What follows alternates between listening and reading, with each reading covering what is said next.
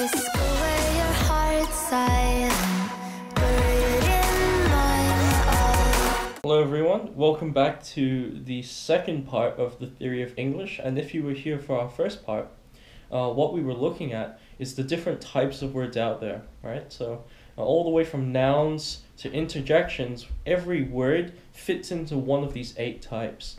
But what we're going to be looking at for this section is how we can take those words and make intelligible meaning out of them. How we can make stuff that actually makes sense. So for example, take 2 words, woman and running, right? So a sentence would never make sense if you just said running by itself, because we're asking the question, who is running, who's doing the action? And the sentence would never make sense if you just said the woman. The woman does what? You know, if you just say the woman, it's just the fact that she exists, but nothing really more. So what we're going to be looking at is our different kinds of clauses, different kinds of ways that an independent clause can be made up, and different sentences that we can make once we've established our independent and our dependent clauses. So that in the end, our final product is going to look something like the woman was running. And that makes sense. Okay, so if you were here for our last video, this is basically where we left off, this big line here, right? So on the left of this line were our types of word, and on the right of this line are our independent and our dependent clauses. Independent clauses in particular, and dependent clauses, are probably one of the most important things in English, in learning English, right? If you get your independent clause right, you basically can say things in the English language, which is really important, right? So I've put here in red chalk that all meaning comes through independent and dependent clauses. The reason why this is so is basically because of the example that I gave you at the start of this video, where you have woman and you have running, but it doesn't make sense to say the woman just by itself, and it doesn't make sense to say running just by itself.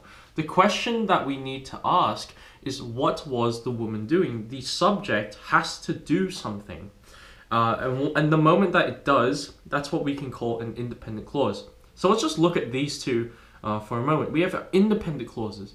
So basically what an independent clause is it stands by itself. It's a sentence, it's a thought, a full thought, all by itself, okay? And we'll look at the different types of independent clauses, but that's basically the function of an independent clause. It's a full thought. But what about a dependent clause, right?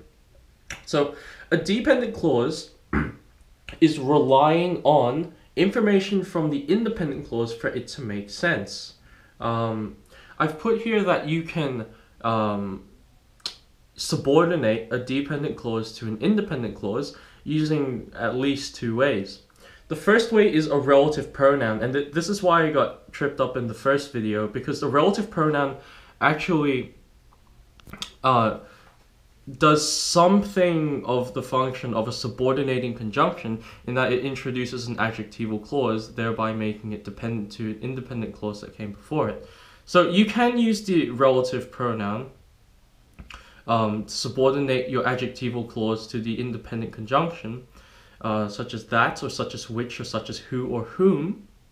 Or you could also use your subordinating conjunction, right? Such as however. Right? The point you really should take away from this when it comes to independent and dependent clauses is that an independent clause can stand by itself. So you could say something like, the boy went to the shops, right? But the moment that you introduce one of these features, such as let's take a subordinating conjunction, for example. You say,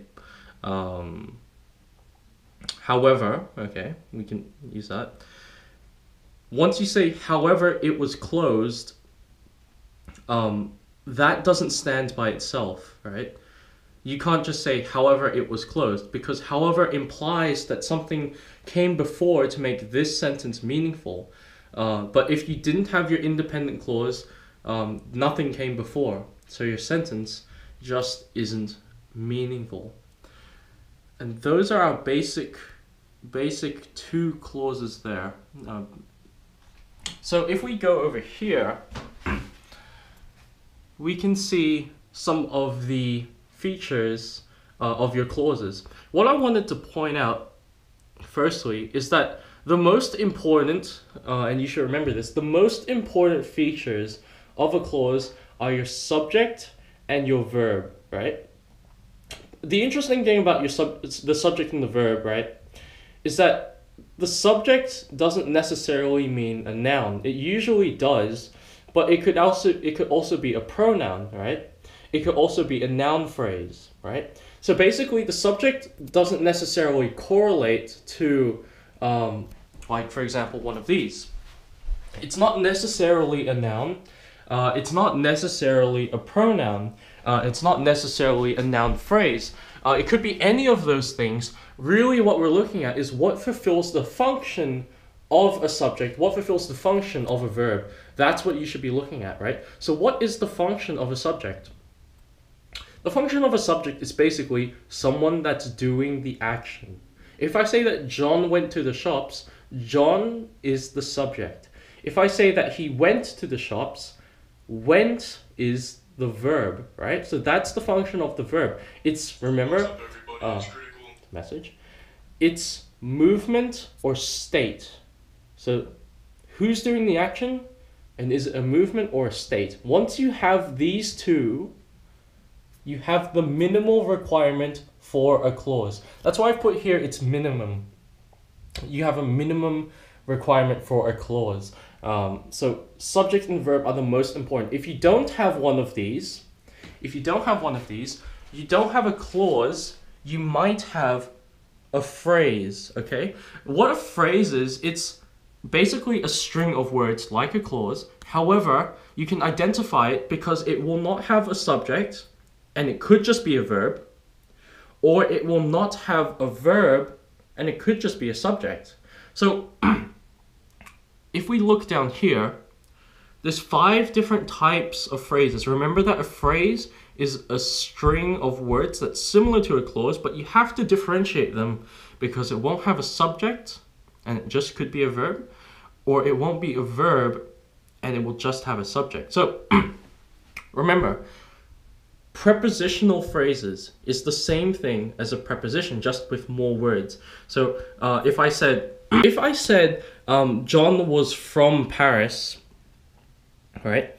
This is an example of a prepositional phrase, right? So the preposition in that phrase is from where? From Paris. So generally the rule that we use is that it starts with a preposition and then it ends with a place. And once you have that, it's positioning one object to another. John was from Paris. Okay, that's the prepositional phrase. The verbal phrase basically is dealing with a verb in a phrase. So for example, ran very far would be an example of a verbal phrase, right? A noun phrase, okay? Remember that you can have a phrase that's just a subject, and this would be an example of one.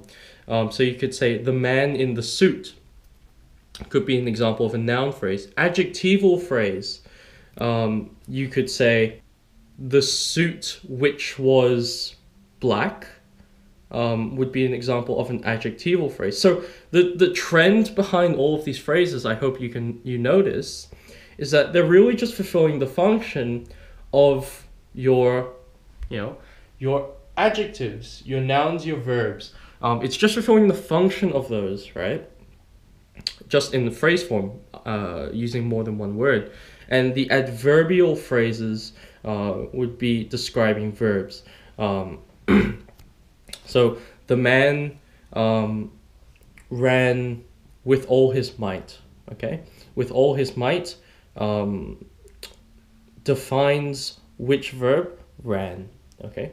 So that's a short spiel on phrases. The thing you should take away is that they'll never stand by themselves as an independent or even a dependent clause, right? Okay.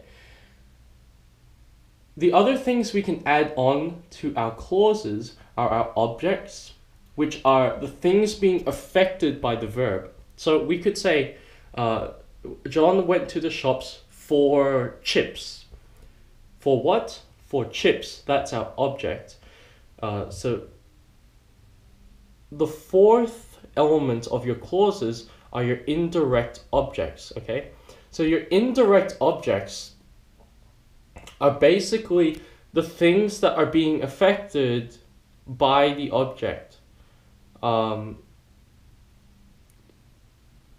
sorry, I got the previous example wrong. So you could say John, so subject, went to the shops. That's the thing being affected by the verb. For what? For chips. And that would be our indirect object, okay? Now the last one, I don't know if you can read this, it says modifier, okay? And a modifier basically does exactly what it says. It modifies, it could modify the verb, it could modify the subject, it could modify the object, it could modify the indirect object. A modifier could modify any of these. That's why it's so versatile. So what kind of modifiers do we have? Well, here's 5. The adjectival phrase could modify the subject. The adverbial phrase, obviously, could modify the verb. One of the things that I just wanted to point out when you are framing your subject, when you're creating your subject, is just over here. You have different persons that you can write your narrative in. And I'm sure you've heard of these. There's 3 of them. You got your first, your second, and your third person, and they're pretty easy to distinguish. Your first person basically deals with I. Alright, you're referring to yourself. I went to the shops, I did that, I did this. Your second person is referring to your audience, you, okay? So it's like you're instructing your speaker to do things. You go to the shops, you bought this, then you were attacked or something. Your third person is basically dealing with your he, your she, your John, your Mary. You're dealing with all of the characters at once. You're playing the role of a universal narrator, a detached narrator, and that's what your third person is, being distinguished from your first and your second person.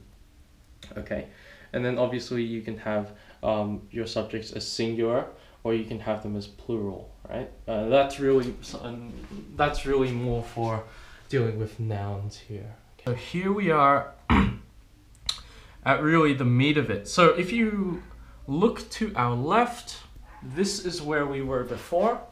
And that's that big line that we were in the first part. We made our way from independent to dependent clauses.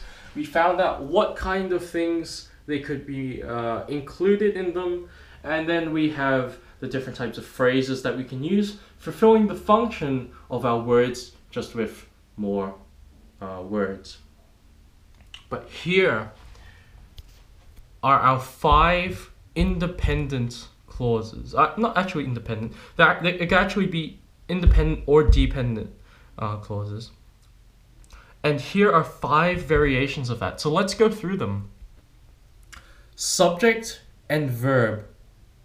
You could just have a subject and a verb, and that would be an independent or dependent clause. So for example, you could say, I ran, okay? I ran. That is an independent clause. I ran is an idea all by itself. Number 2, subject, verb, modifier, okay? So subject, verb, modifier. What could the modifier modify? Either the subject or the verb. Doesn't necessarily have to be the verb or the subject, but it could be either. So you could say, the fat man, so the fat, so modifier, man, subject, ran, right? Or the man ran quickly. So you can, so I hope you're getting the picture. These 5 are just being interchanged. You're just mixing them around, right? And these are basically all the variations that people have come up with. Subject, verb, object. So remember, the object is the thing that the verb affects. So you could say, I ran to the shops. Okay? I ran for charity. Whatever. Subject, verb, object, modifier. What's the modifier modify? Any of these. I ran to the closed shops. Okay, so the modifier comes in and says, all right, the shops were closed. You can modify the verb, you can modify the subject. So the modifier, remember, is very versatile. Not only can you include something like an adjective or an adverb, but you could also do them in phrase form as well. So remember, more than one word. Subject, verb, object, indirect object. Okay, remember our indirect object? It's what is affected by the object. So we could say, I ran to the shops for chips.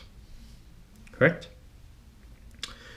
And those are our 5 clauses. Okay? Over here, I've put different types of mood. And basically what a mood is they are types of ways you can take sentences. Different types of, I guess you could say, purposes of sentences. So in the past, people used 3 types of mood. So if you can read them, that says indicative, imperative, subjunctive. So indicative, basically, an indicative sentence basically means a fact, right? So you could say something like, the sky is blue would be an indicative sentence. You're indicating that the sky is blue. An imperative sentence describes an order, a command, right? Go get me that spoon. Go fetch me my car. So do you see the difference between indicative and imperative, right? Indicative is just pointing out facts. It's blue, this board is green, I'm driving my car. Imperative is ordering people to do things. Can you go get me my papers, my documents? Subjunctive is different though. Subjunctive is basically dealing with hypothetical situations. Usually your subjunctive sentences will include will in them. So you could say, I will go get your papers. Or you could also use wish. I wish I had my papers. You know? So these are things that haven't happened yet. You want them to happen, they haven't happened yet. That's why we call them hypothetical sentences, you know? Okay. But that was in the past. So this is, from what I understand, I don't think I was taught this, but from what I understand, these are your 4 main moods these days, but they're actually quite similar. So it's not too hard to get your head around them. Declarative sentences are almost just like your indicative sentences, remember. So they're declaring facts. It is blue, this board is green. Interrogative sentences, so if you remember, our interrogative pronouns here, we were asking questions like, who did that? Where are they? You know, these kind of questions. And that's basically the same thing for your interrogative sentence. It's a sentence that's asking a question, right? So if you could say, who is that? That's interrogative. That's the interrogative mood. Directive is just like our imperative sentence, right? So our imperative sentence was, remember, ordering people. So instead of calling it imperative, they call it directive. You know, you're directing people. And our exclamative sentence is basically saying, it's basically something of surprise, right? So that would be similar to our interjections right here. So remember surprise from the start? Well, it is something like that with our exclamative sentence. So you could say, he ran so fast, with the exclamation mark. He ran so fast. that would be an example of an exclamative sentence. Okay. So we come to the last section of this video, at least, and that is the 4 types of sentence. So remember that up here we were looking at the 5 different types of clauses you can make. Down here we're looking at the 4 different types of sentence you can make. So we're making a distinction between our sentence and our clauses. So basically, once you have down that you can make an independent or a dependent clause out of any 5 of these, right? Then you can come down here, and basically all we're doing is we're doing the very easy job of pairing them up and seeing which ones make what kind of sentence. So we can start with number 1. Our simple sentence just has one independent clause. Okay? So I ran. That's simple sentence. Or you could use any one of these, right? So you could say, I ran to the shops. Also a simple sentence. So any of these could be independent, right? But what you need is just one independent clause, okay? So it's similar for number 2. Compound sentence. You need 2 independent clauses. Generally in the middle you would put a correlative, not correlative, a coordinating conjunction in the middle of them, and that would join them up pretty nicely. But just remember, basically once you have this down, once you understand that any of these can make an independent clause, then this becomes pretty easy, right? Because literally what you're doing is you're putting 2 independent clauses together. You might need a conjunction in the middle to make them make sense, but that's really what a compound sentence is. Complex sentence, 1 independent clause and 1 dependent clause. Remember that the way that we can make a dependent clause generally is done with a subordinating conjunction, such as however. It's a clause that doesn't stand by itself, okay? And our compound complex sentence, 2 independent clauses, 1 dependent clause. Dependent clause can go anywhere in that sentence. It can even go at the start of the sentence. It can go in the middle of the sentence. So 1 independent clause, 1 dependent clause, 1 independent clause. The only thing that you need to keep track of is that you have 2 independent clauses, that you have 1 dependent clause, okay? Yeah, and that's basically it. So what a sentence is basically a variation of your clauses, different ways that you can make sense of your clauses and put them into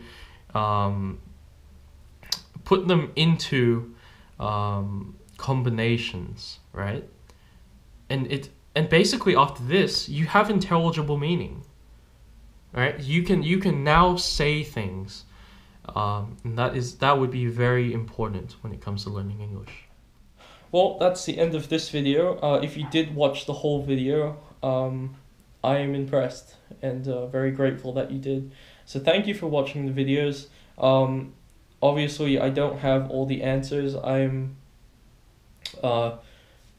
trying to learn just like you, but I'm grateful that you're watching these videos. So if you like the videos, would you like, comment, and subscribe? And I will see you on the next one.